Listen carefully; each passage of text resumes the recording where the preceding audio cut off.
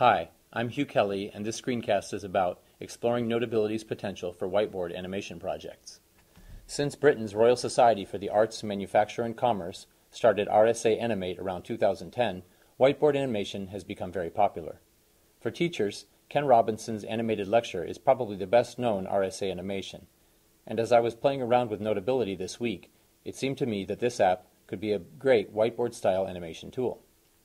As I have already reviewed Notability's basic functions in some other screencasts, now I'd like to look at a way that I, and hopefully other educators, can use Notability to reach a specific curricular goal. You see, last November I hit a roadblock on a project I was trying to do with some students. While I explain, here's some footage of our lead artist, Amanda, which is not her real name, creating some of the project drawings. We didn't end up finishing the project, partly because drawing on the board was very slow and the colors were also sort of washed out, even though we had good light and high-quality markers. This is where Notability might be able to help.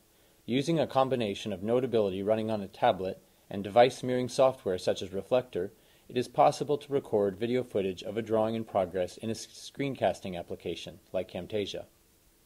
Hopefully, when the students return next fall, we will be able to continue the work we started on last year's project, possibly combining the best of the old whiteboard footage with new footage drawn by our in-house student artists in Notability.